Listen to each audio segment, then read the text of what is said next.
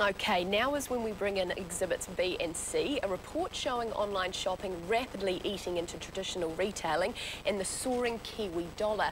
To talk about how shops here can try to keep their market share, James Gilbert from e-retail specialist Solutionists and Barker's Creative Services Manager Duncan Greive. Welcome to you both. James, I'm going to start with you. Why is there such a disparity in price? I mean, that's really a difficult question for me to answer because, I mean, we're e-retail specialists, maybe. Duncan?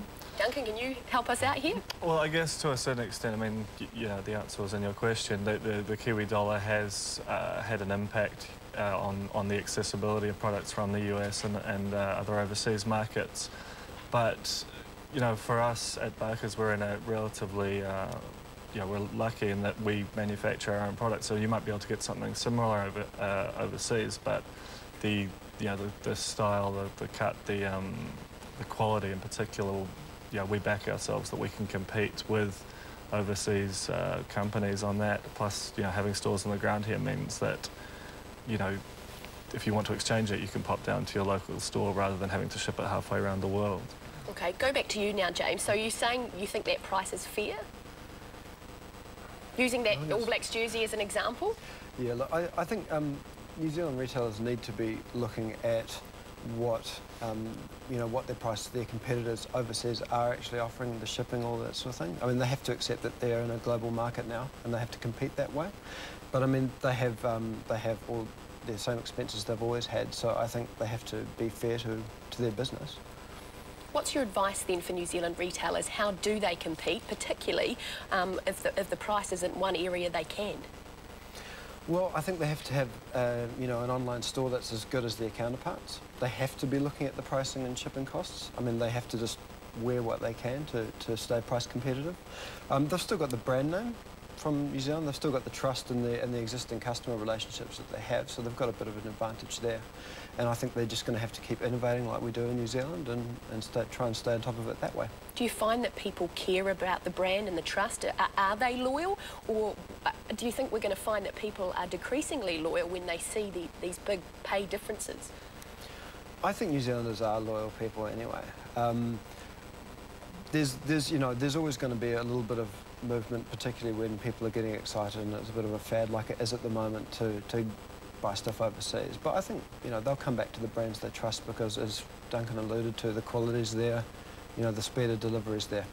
Duncan, what do you do at Barker's to try and compete? I know you've got a website, don't you? Yeah, we do. I mean, and we actually got into online retail relatively early. We've been in the space for 4 years now, and we've seen 4 straight years of growth, but it hasn't been at the expense of our physical retail stores. So, I mean, what we do is as James said, we try and make sure that our website is state-of-the-art. If you were to go to Barker's online now, you'll see a website that we feel comfortable, competing against any website in the world in terms of its functionality and the way that it displays our product.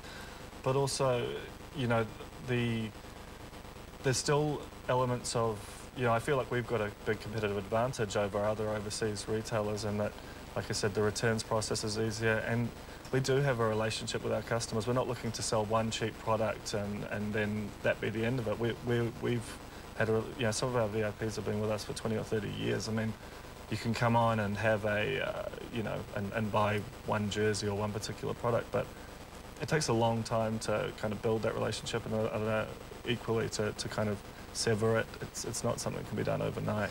The Kiwi dollar must be a concern for businesses like you. What do you do? Are you constantly thinking of how you can compete more? Do you have to be aware of that? Because, I mean, figures are showing that more and more people are wanting to shop online now, I guess for convenience as well as price. Yeah, I mean, the Kiwi dollar is a concern to a certain extent, and the fact that, overseas retailers largely don't pay GST, which, again, is a competitive advantage to them. But we really believe at Barker's, and I think this is probably the case for a number of New Zealand retailers, that our product is simply better. We work super hard on making sure that we have something different and that it's it's targeted at the local market in a way that something from America. I mean, we're on season. If you're buying from the Northern Hemisphere, they're in summer right now. So there are there are certainly disadvantages for us, but I think they're far outweighed by what we gain from being on the ground here and amongst the people we're targeting. Duncan Greive, James Gilbert, thank you very much for joining us this morning. Thank you.